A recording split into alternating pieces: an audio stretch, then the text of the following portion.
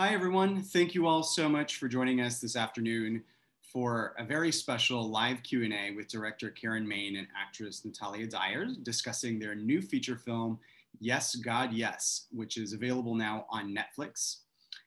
Just to introduce them both really quickly, Yes, God, Yes is Karen's debut feature, and it world premiered in competition at South by Southwest in 2019, where it received a special jury prize and was listed in both Deadlines and the Hollywood Reporter's Best of the Fest lists. Yes, God, Yes, the short film premiered as a Vimeo Staff Pick in 2017. It received 2.9 million views. It also won Best Short at the St. Louis Film Festival. Karen co-wrote Obvious Child in 2014, which premiered at Sundance and was distributed by A24, and the short film Obvious Child in 2009. Natalia Dyer is best known for her award-winning role as Nancy Wheeler in the Netflix hit TV series Stranger Things. She will also appear in the Netflix thriller Things Heard and Seen. Dyer's other film and TV credits include Tuscaloosa, Dan Gilroy's Velvet Buzzsaw, Mountain Rest, I Believe in Unicorns, which is a phenomenal film if you haven't seen it, and the Hannah Montana movie. A Nashville native, Dyer currently splits her time between New York and Atlanta. Let's welcome up both Natalia Dyer and Karen Maine. Hello. Hello. So for those of you out there who are watching and don't know, Yes, God, Yes started out as a short. And Karen, this is your second short to have become a feature film, which is like every short filmmaker's dream. So let's talk a little bit about that. When you made the short, how exactly did you go about, first of all, bringing on an actor as prolific as Natalia is to be in the short, and then did you envision this already as being something that could be expanded into a feature? Yeah, so I mean, with Obvious Child, it was just writing experience for me on both ends of that. And for Yes, God, Yes, it always started off as a feature script that I wrote as soon as we were done with Obvious Child. And I had always, kind of intended for someone else to direct it because I'd never directed anything.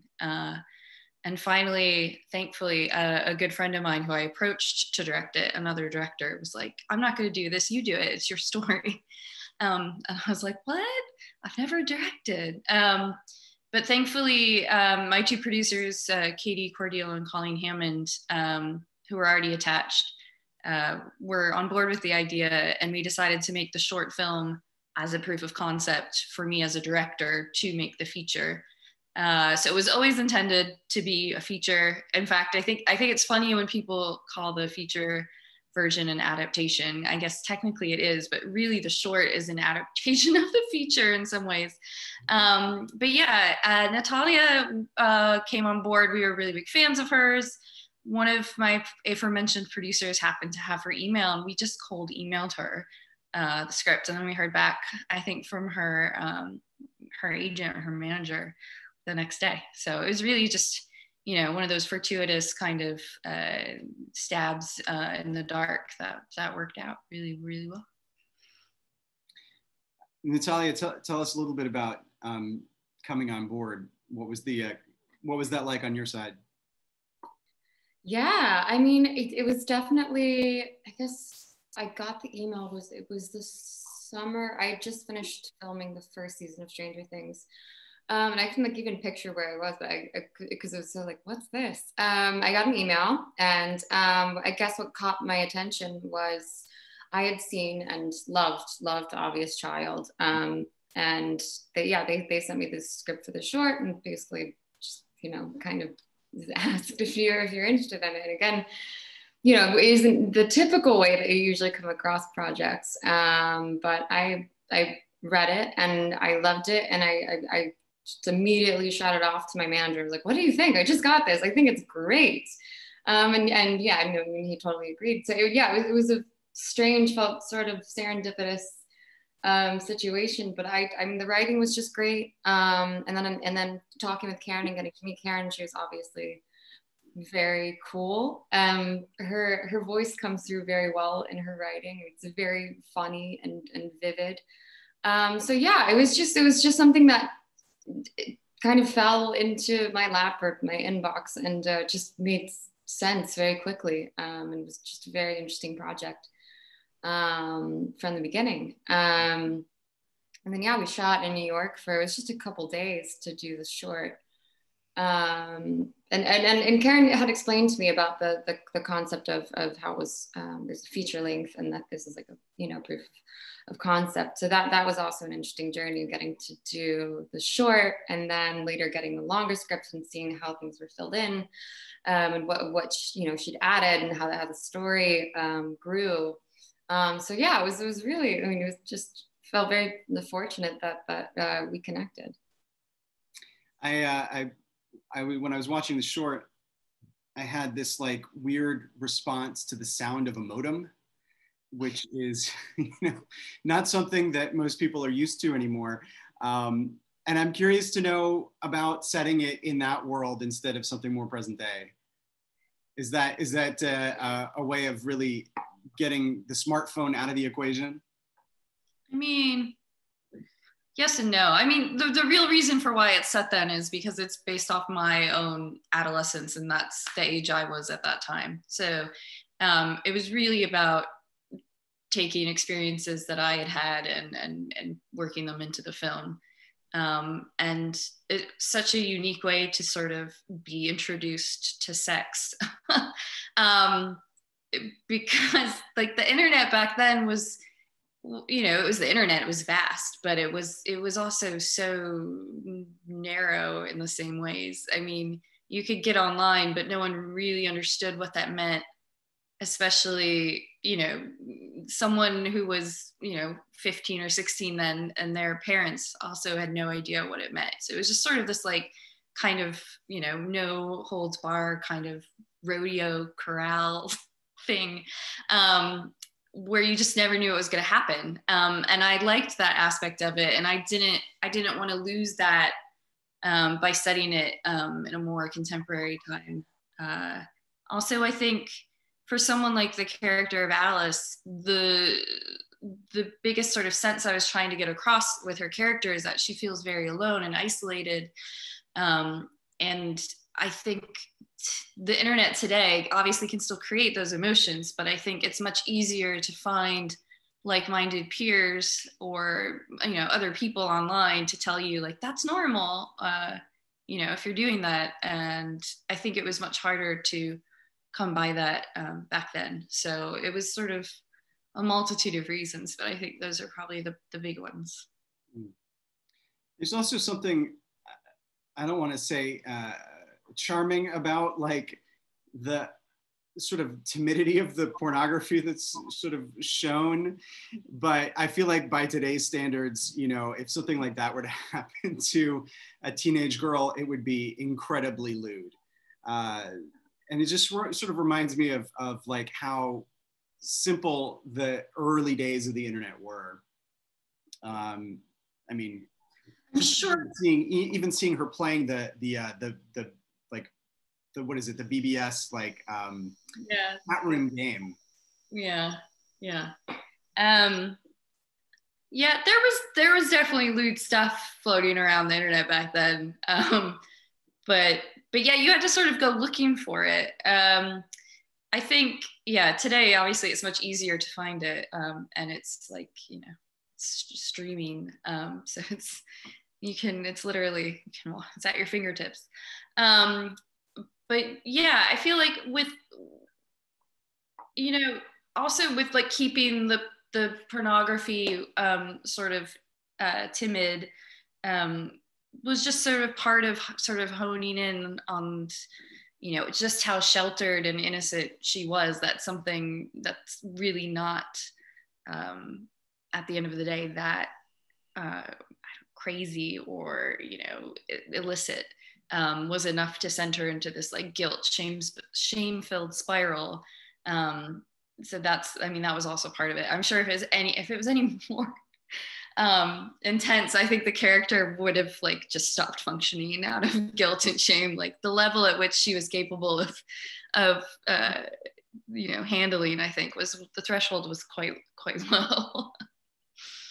Well, so tell us about the journey from the short to the feature. Natalia, were you on board the whole time? I'm guessing you have a very busy shooting schedule with Stranger Things. Like how did the two of you work together to get it from short to feature? Yeah, I mean, I think after the short, how long was it? But I expressed, we talked about it, and so it's like I was definitely, interested and felt that there's loved the story again. Like there's so much to explore with the character, so I was pretty on board. I think the other side of it though, I mean, all of the financing, the technical, like all the stuff that you were working, I was kind of just like, yeah, I'm here. Yeah. Like, like use my name. Like I'm on board. But I mean, I with all the real work, I mean, that's what Karen was doing. I had a lot of help. Yeah, I remember with Natalia, like the second that she really like did her first scene, the first line of her first scene in the short, I was like, okay, she's like, we have to find a way to keep her in for the feature. So I mean, it's always crazy with, everyone's different schedules and stuff, but, it was really important to us to make that work. So we made it work. And yeah, everything else, I mean, it's so funny to like look back on it because it is really hard. And when you try to like sum it up in a Q&A, it always comes across as like, oh, that sounds easy. And in some ways it was easy, but in other ways it was really, really difficult. I think once the short premiered on Vimeo, we took it to a couple festivals before then, but it really got attention when it went online. I think it probably took, I think it actually took less than a year to get financing. But I think I met with at least, I was thinking about this the other day for an interview I was doing. I think I met with at least 60 potential like financiers, production companies before finding the match that we got with Maiden Voyage and RT Features. So it's it's a lot of rejection and a lot of people be like basically telling you that it's good, but it's not great. And it's like dating. It really is. And it's important that you treat it like that because you don't want to end up with someone that's not a match because that will ruin everything really at the end of the day. So yeah, it was a real hustle, but I had two really good producers at my side, and yeah, eventually we were able to shoot it, and now here we are. So you said that the short was an adaptation of the feature. I'm curious how the feature project might have evolved in the time since the short premiered. Was there anything that you sort of went back and took another look at, or things that your financier thought would be particularly useful to? I mean, what were the time in between for you as a writer? Yeah, I'm sure I did things to it, but it's gonna be hard for me to remember exactly what I did. I know I was greatly influenced by Natalia and her performance and what she brought to the character. So I'm sure I did like a Natalia pass on the feature.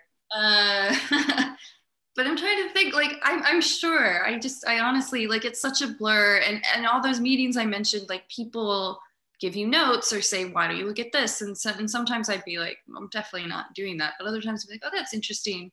And I'm sure those thoughts and ideas made their way in somehow.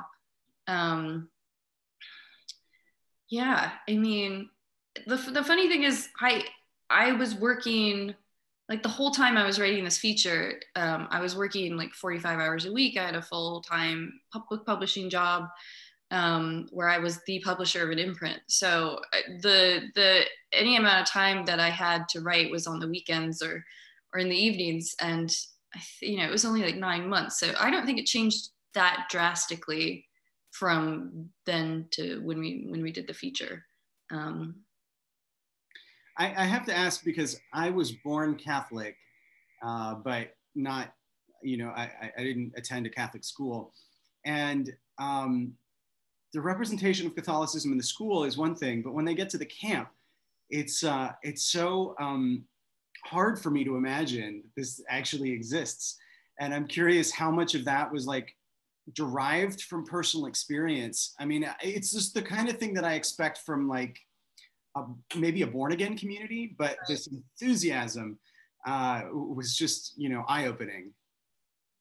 Yeah, I mean, yeah, Catholicism and like enthusiasm or like, zealotness or zealousness, I guess, don't really go together that often. Like you're right, like Catholic services are usually quite mundane and boring. I like my father actually goes to like I wouldn't say it's evangelical, but it's like a more modern Lutheran church now. It has that mega church feel, and it's because he found the Catholic masses boring.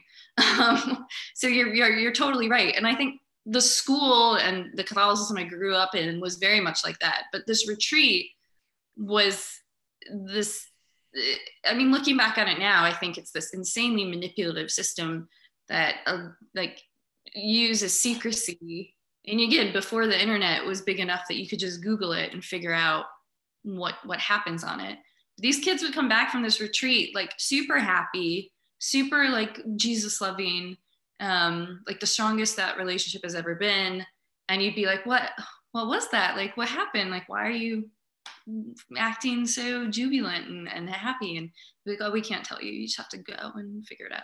So of course, a teenage person is like, okay, yeah, I'm gonna go.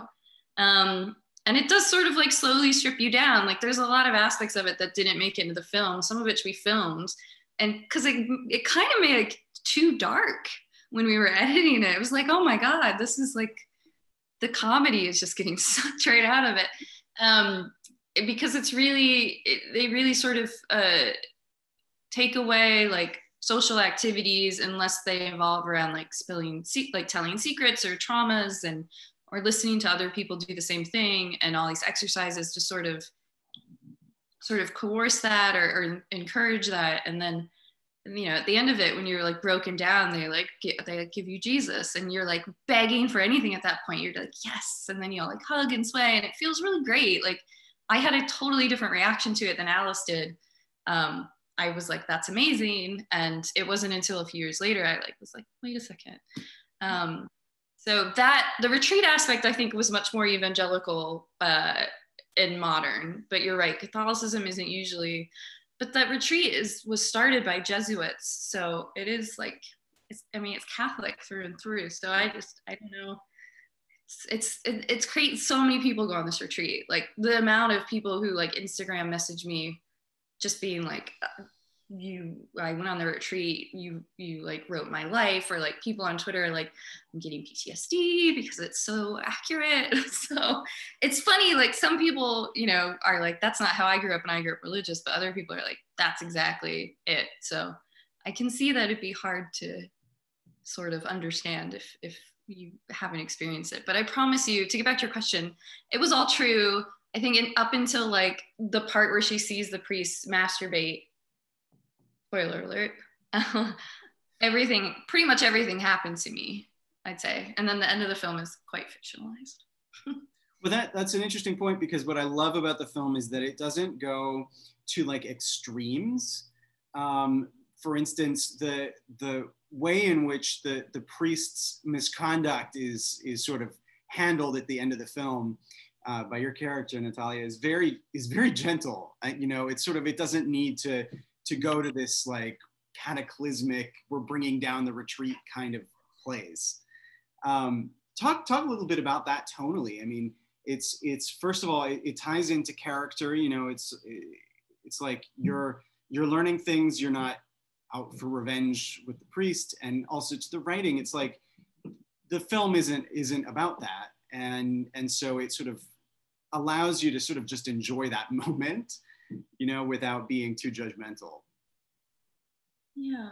I mean, I think the real reason for that is because it just want to be realistic. Like, this is a girl who's gotten a kernel of like outside knowledge, and she's doing something with it, but she's not gonna like burn the school, like she's I mean, I get that that would be cool, and I'd love to see that movie as well. But I wanted it to feel realistic. Like she still has another like year and a half of high school.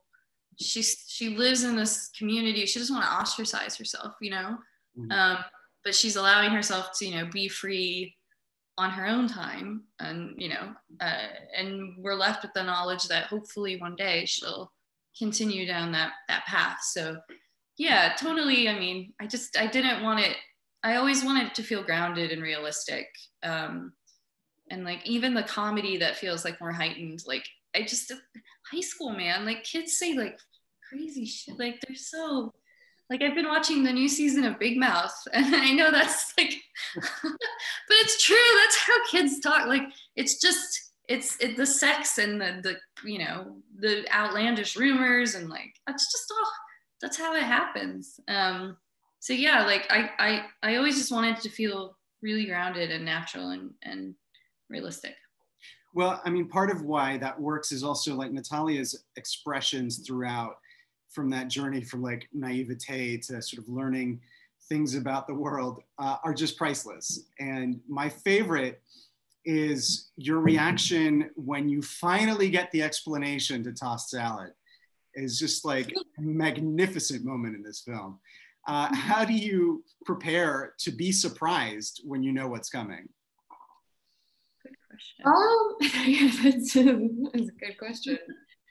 Yeah, I mean, my face moves a lot in life and otherwise. So, I mean, that's something that I kind of just feels very natural to the actor that I am.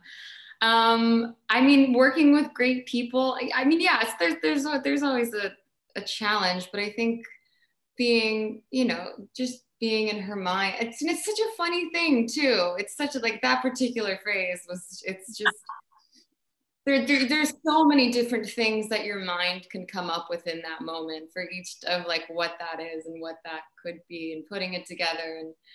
And yeah, I mean, yeah, there's a lot of that kind of just a lot of internal sort of life with this character. And I mean, then there's so much to react to. I mean, the way that it was written, and it was just, you know, it's all there. It's, you know, you definitely, as an actor, a lot of times, or at least I do, I always get nervous about not saying, not speaking enough. And you're like, I mean, I'll go through my whole journey, but like, did you catch it? Did it read? Like, could you see with all the things that were going on there? So I mean, and Karen is great now. She gives great notes, and it is very like hands off but collaborative. There's really, she cultivates a really nice sense of trust in my experience with her actors. But yeah, I mean, it was just a really fun script and world and mindset to kind of explore the sense of naivety, I think. So you just, all of these connections are being made in her brain this whole time, and they're contradictory, and you know, they're new, or they're, should I be even thinking that kind of thing. Yeah, it was a lot of fun. Was there one particular scene or part of the film that was harder to kind of mentally go or get ready for?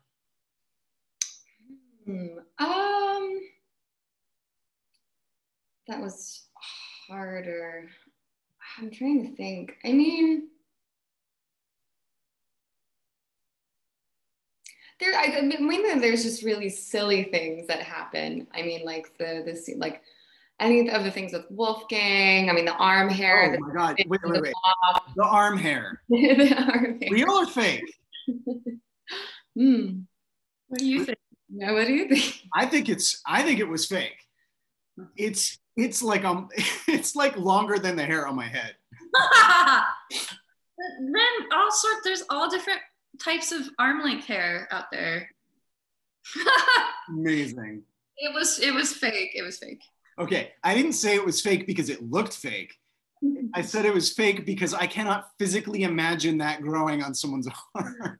Yeah, no, it's fake. Okay. Sorry, I didn't mean to interrupt. Very convincing. No, even for me, it looked really really good. Our American look. So tell us about working with Wolfgang. I mean, Wolfgang was great. I mean, you read these characters, you read it, and you can picture it. But when meeting him, and he's very like he's very good, and there's a fine line of like, is this Wolfgang or is he in character? Like it was just perfect. His essence just really made that role so good, and he really like went in for it. Yeah, he was lovely to work with. He was yeah, and funny. I mean, the whole cast. There was a pretty like small main cast group of people, but we just had a great time. Everyone was hilarious. Everyone had a good vibe. We really just got to play together, which is fun. I remember. I know that his real name is Timothy, but I just call him Jonah Ryan for the rest of time. Tell us about working with him, because I can't imagine it's easy to stay like in character and composed around a guy like that. One of the funniest people I've ever met in my life. Yeah, he's just constantly the way his brain thinks and where it goes, and he's also quite dry with it. Yeah, I mean, we were all, most of us were on the younger side, but he really could just hang with the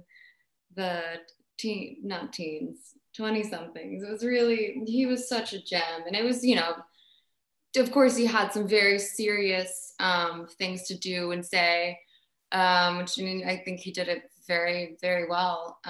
Felt very real in it. But then, as soon as the camera stopped, I mean, the blooper reel with him, I can imagine it just could have a whole movie of just him cracking everybody up on set. Yeah. Karen, did you write anything in there specifically for him as a comic? I mean, once I knew Tim was gonna be Father Murphy, and I talked to him, I don't know if I definitely had some thoughts on the character, and I definitely did some like dialogue tweaks. But just on set, like he would be like, well, what if I said something like this, or like he really wanted to. We didn't want the priest to be like as funny as Tim is, that would have shattered all the illusions. But we wanted him to be kind of like a dorky, like, dad humor kind of teacher authority figure.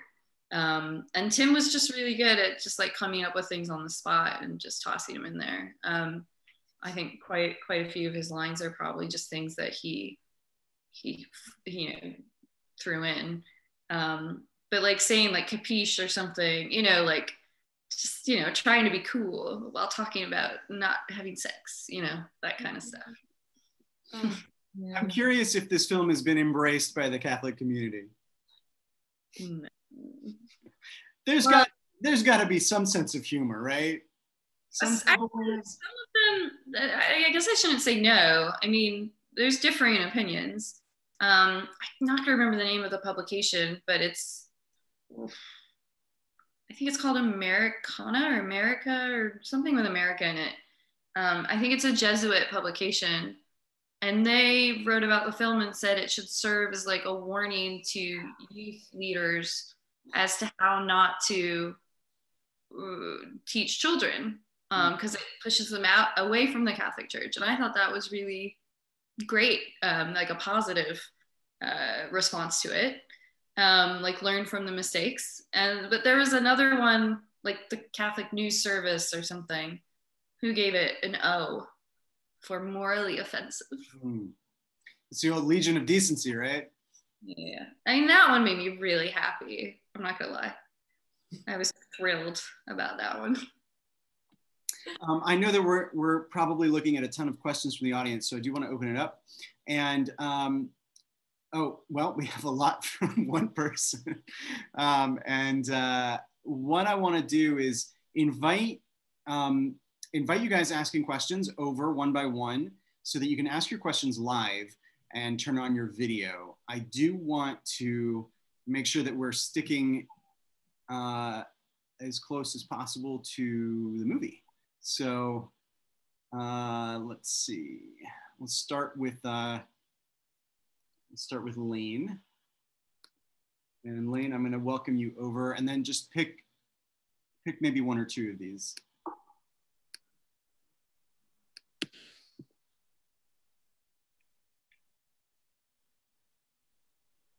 Can y'all see me? Hey. Hi. Hi. So sorry, I'm a huge fan. My question for you would be, would you ever want to write or direct a movie or short film of your own? Yeah, I mean, short answer would be yes. I honestly, I mean, I grew up kind of thinking that maybe I would be a writer in a different way. Like I was thinking, I mean, but alongside an actor, I thought, oh, maybe I'll go into journalism or something. I always liked writing, but I think existing in the film world and kind of working in it, you're like, for me, my mind, the way it starts to tell stories now, I think is in that kind of format. So that it is something I'd want to do, but I think it's about finding something that you want to say, or it's a story that you want to share. But yeah, I think so. Who knows? Good question. Lane, feel free to pick another. Oh, okay. Okay. Let's see. Was there any scenes from the movie that got deleted that y'all wish had made the final cut? I'm gonna say no, but there's a lot of scenes that like I love and I miss that are on the deleted scenes. I think if you buy it on iTunes. Yeah, I saw them. Yeah. There's a great one where like all the other characters are giving speeches and they were so talented and wonderful. And I felt horrible having to cut it, but it was a pacing issue, but they were so phenomenal and talented. Yeah. Okay, I'm gonna welcome over. Hi, Lane. Oh, hi. I'm gonna welcome over Julia next, and then I'll put a running order so that you guys can prepare that I'm gonna bring you on as panelists.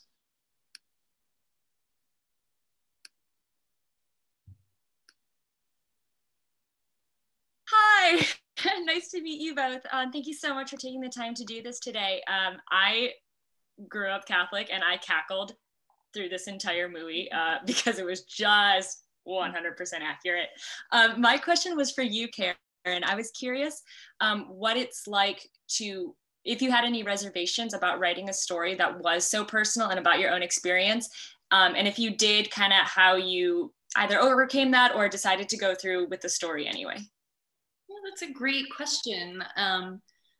Because the story was very much just about sort of a version of me when she was younger, and it wasn't really about anyone in my family. She does have parents in the film, but they're not really based on my parents, and they're very small characters. I didn't have any reservations because it was just my life, and I felt I could do what I wanted. And yeah, so I didn't. I think it is difficult though when you are using your own sort of life and existence in any sense when you're writing about it. I will say when we were shooting some of the retreat scenes, I'd sort of like stop in between takes and like look around at the set and the design and the wardrobe, and I got a little freaked out. I like had a little bit of PTSD because I was like, I'm reliving this experience. But then I ultimately realized that was great. It meant that everybody was doing a really good job. I felt that way. So awesome, fantastic. Thank you. Thank you. Okay, let me go out to Joel.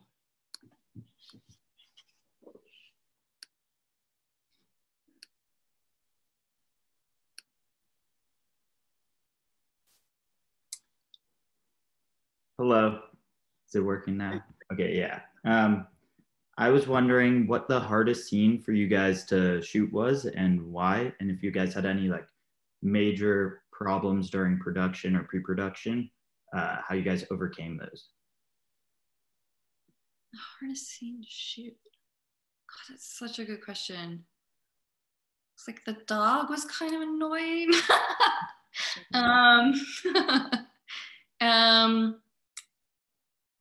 Yeah, I just remember the dog wasn't doing what we wanted her to do a lot. What else was there? The motorcycle scene was, I don't think it was hard, but it was cool because we had a stunt coordinator and she was awesome. I can't, was there any, can you remember any difficult ones, Natalia? I can't.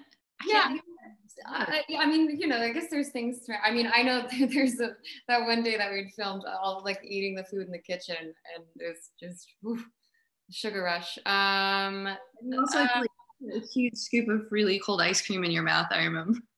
Sorry.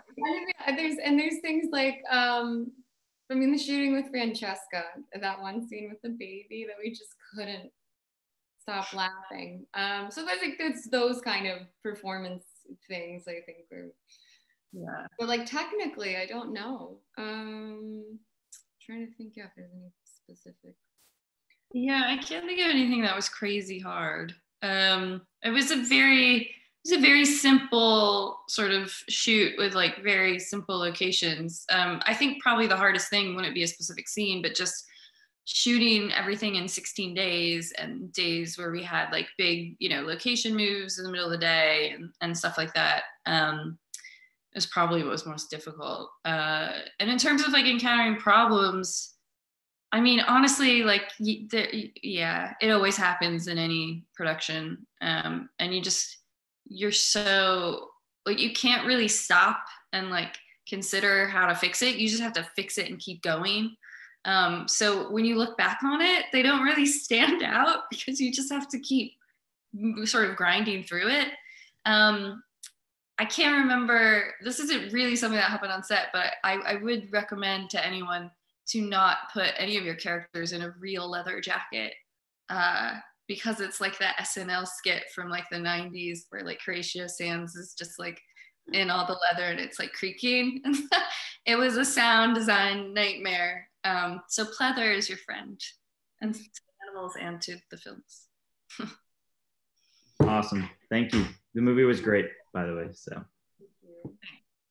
Okay, let's bring over Haley. Thanks, Joel.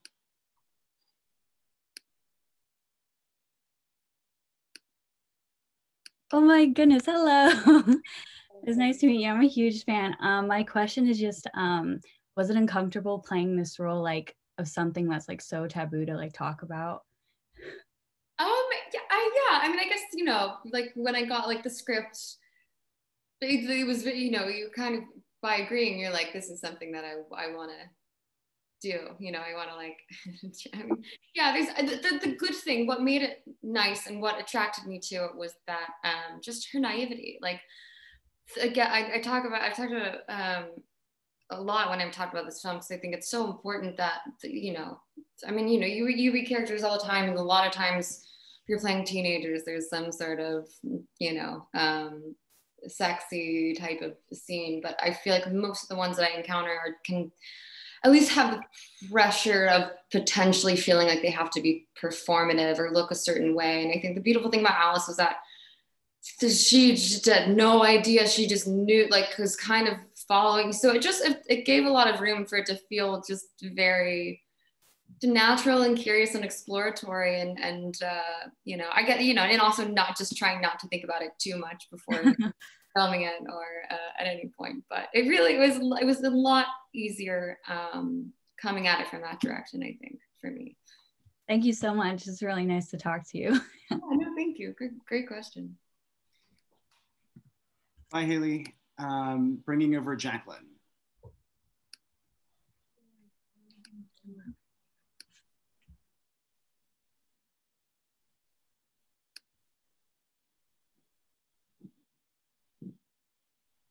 Oh, so Jacqueline's not popping up with a microphone or a camera, so I'll give her a moment to work on that and bring over Eve in the meantime.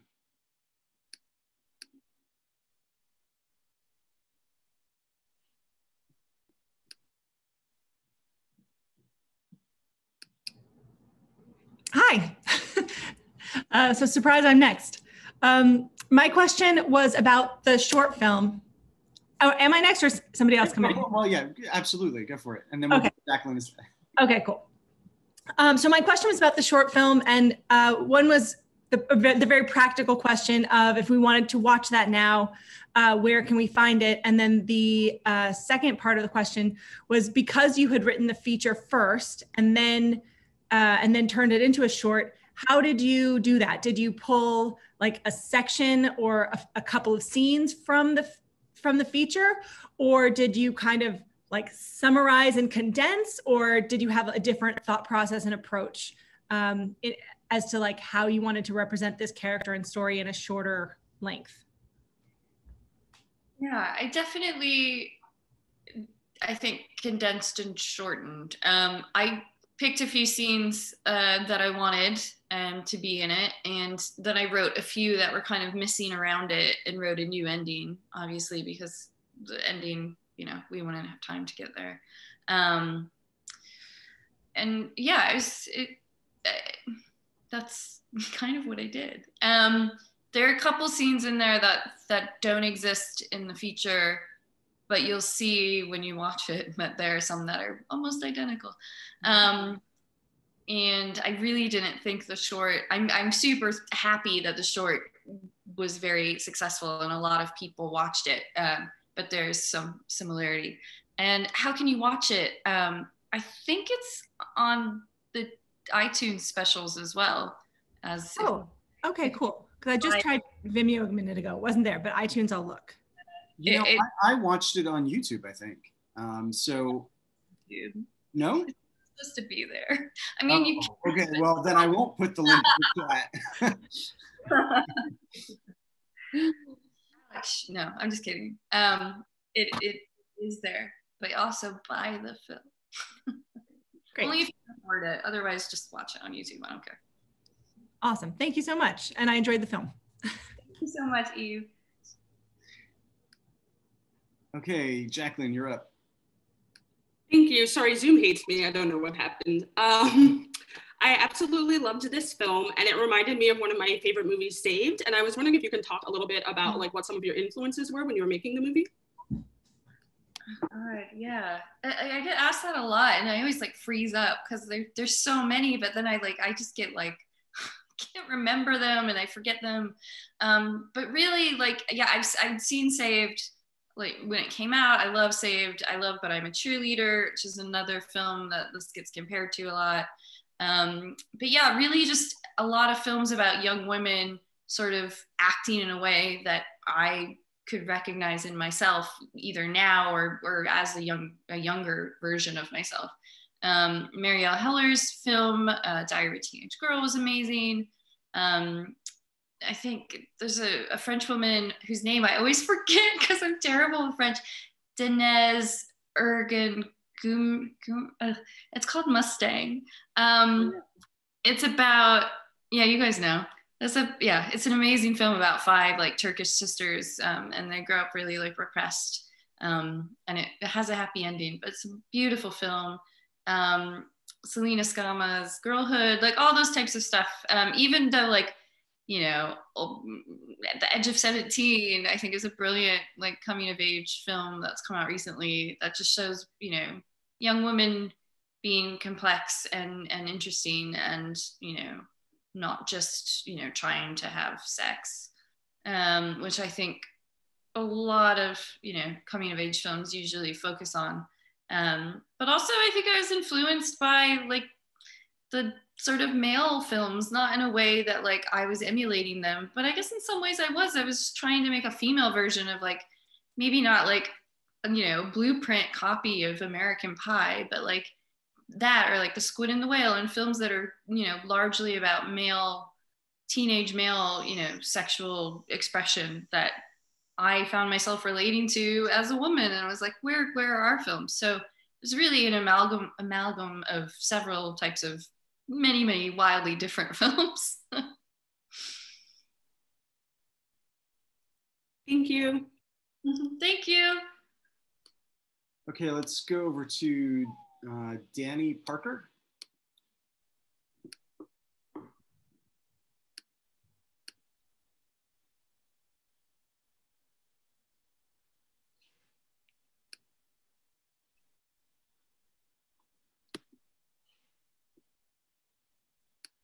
Hi. Can you see me? Yes. Awkward Zoom start. This question's for Karen. I love this film, and I'm a huge fan of Obvious Child. That's become like one of my favorite films in the past few years. So thank you for that. This is something that I feel like is so natural, and you just achieved such a grounded dramedy here. Can you talk a little bit about the process of working with your cast, and especially in only having 16 days, about rehearsals and conversations that went into this ahead of time? I know you talked about the cast influencing different versions of the script, but I'd love to hear more.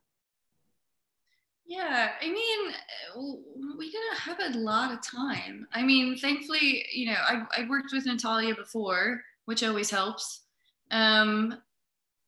But everybody else I'd never worked with. And we didn't really have time to rehearse. I didn't even think we did a read through, which is crazy. We didn't do like a table read.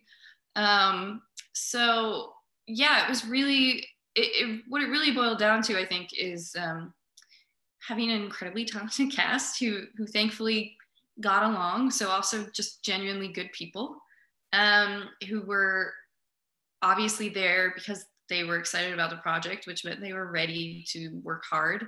And being, from my perspective, just being really, really prepared.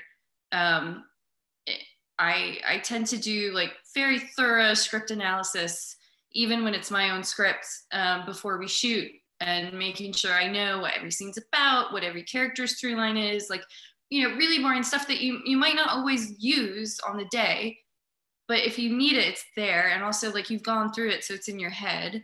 And I also like to plan out, like, you know, pretty much line by line, if I can, different ideas or adjustments or, you know, notes that I might give to the actors if I'm not getting the read or the performance I want, so that, you know, I don't spend time on the day like going, that I can just like get in there and we can do it. So it really was I think, you know, like it's sort of like survival, like you fight or flight thing, you know, like when you're in there, you just put your game face on and just go for it. There's really not a lot of time to think.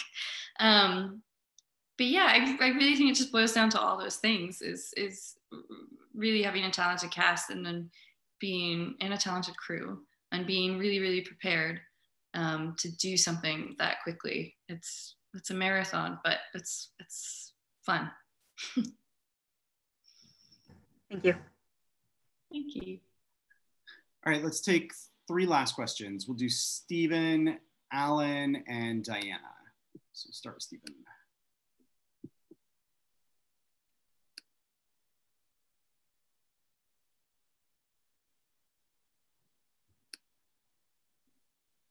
Audio.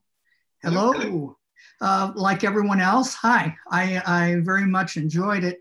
I love the touch, and I think an interesting double bill would be your film with the documentary Jesus Camp.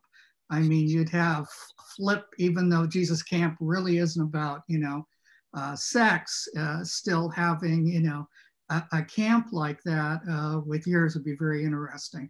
A couple of questions for each of you. First of all, Natalia, I'm sure you've been asked about the scene with the broom in the kitchen. What I want to know is how many takes did it take you to do that and not crack up every time? Yeah, that one was, I mainly remember like kind of like talking through this, like, and this is what we're gonna do. And then I think I did one thing with the mop, and Karen was like, "Is that how you do it?" Like, cause I would do it. And it's like, oh, yeah, no, okay, yeah. So there's some technical discussions about it, but yeah, there was a lot of those kind of scenes where you have to like, you just like get it out, like, you know, how. Did the crew crack up afterwards? I can't imagine they didn't bust up afterwards. They're generally pretty respectful. I don't know. Okay. I don't know what. But yeah, I mean, there's a lot of those kind of moments where you just do it. Step back and you're just like, no, wow.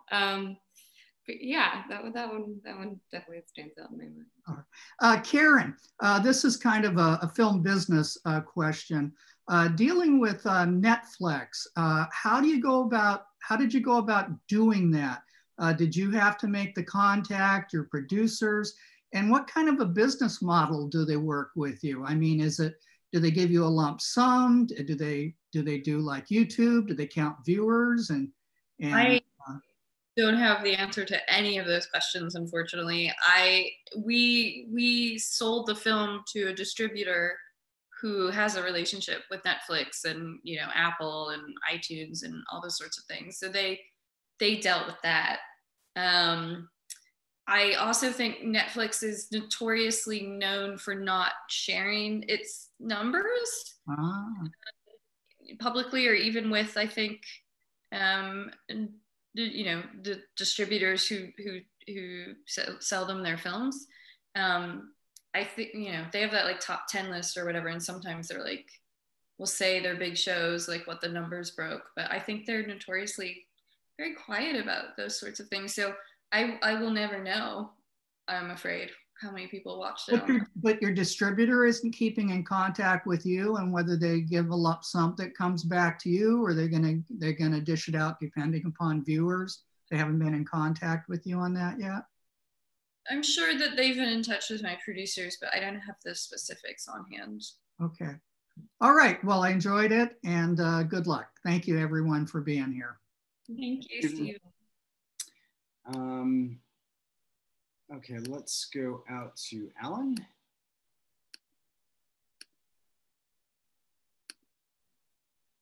Also, while Alan's coming on, I realized how I saw the short was by going to YouTube, putting in the short, getting a trailer to the short, then in the comments, someone was like, how do I watch the whole thing? And then someone posted a link.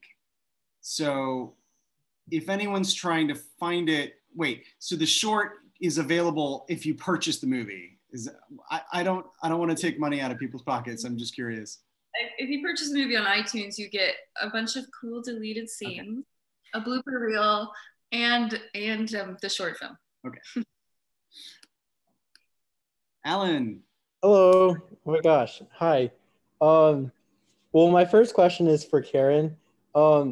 My question is, what was the motivation to write about an experience like Kairos? Because I know it's called Kirkos in the movie, but like, why Kairos? And the reason I ask is because I went to a Catholic high school. I just graduated. I go to USC now, and all my friends who went on Kairos like loved this movie. Like we were all like, it's so relatable, and it just had so many things about going to Catholic school and just like the little stuff about that you hear. So like that's my question. Like, what was the motivation? Well, I love that, I also hate it in some ways, but I love that, someone who just graduated from Catholic high school can still relate to it. But I also was like, oh, maybe I hate that. I'm glad you and your friends like the film. Like, I mean, that's who I made it for. Yeah, I wrote about it because like I was saying earlier, I looked back on it as a few years later and realized that it was kind of manipulative and just a really interesting experience. That, well, what really happened is I actually wrote an essay about it at college. I went to school in New York City, and so I had classmates from all over the country, and when I read it, or when they read it, they were like, "Well, that's insane." Yeah. Oh, maybe there's something interesting there that I can write about. So that's really how it came about, and it's really fascinating how many people have opened up and went on. Like it still happens. Obviously, it still happens today. Like I'm sure millions of people have been on it. The way we look at it now is that like Kairos is an experience. Like it's like a bandage at the end of your 4 years for us because we did it as seniors. And it's like after we're in college and we're looking back at what really happened, we're just like, wow, that was kind of messed up. Like we weren't sleeping. Like it was just like, so I love the movie. I was like, oh my gosh, it's getting it from like a different perspective when you're not the person in the retreat. Right. Yeah. My other question is for Natalia. How was playing the main character? Like I know it was like there was some uncomfortable things to do, right? Yeah. Like, I mean, yeah, it was. It was fun. It was definitely a lot of work, I guess. I remember like just a lot of waking up in the dark and because, you know, shot it quite quickly, so it was pretty intense. It was, you know, it was great. I think a lot of my experience with it really comes down to working with Karen and developing a sort of just trust in her as a director and in your crew and the people that you're working with. So to be honest, I mean, it really was like there's daunting things about some of the scenes, but it was always just handled. I mean, I tried to approach it like just very genuinely, you know, not try to do anything too crazy. But then everyone around was just very great. Like the vibe was very good. I never really felt. I mean, sometimes you feel silly, but I think that was the point. You know, that it is silly. But yeah, it really worked out well. There's a lot of versions of this kind of these kind of scenes that could go wrong and not feel good, but it always felt very good. So yeah. Thank you for answering my questions, both of you. Thank you. Thank you. Thanks, Ellen. Bringing over Diana for the last question.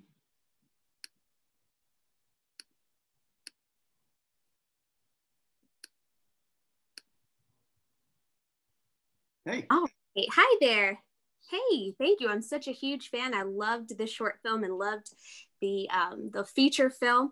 I just had a quick question. I saw that a big thing featured in this movie is Alice using AOL chat rooms. Did you guys have any interactions with early forms of social media growing up, such as AOL, MySpace, anything like that? I think you know the answer to me. Big yes. Yes. Natalia, I think it's more interesting.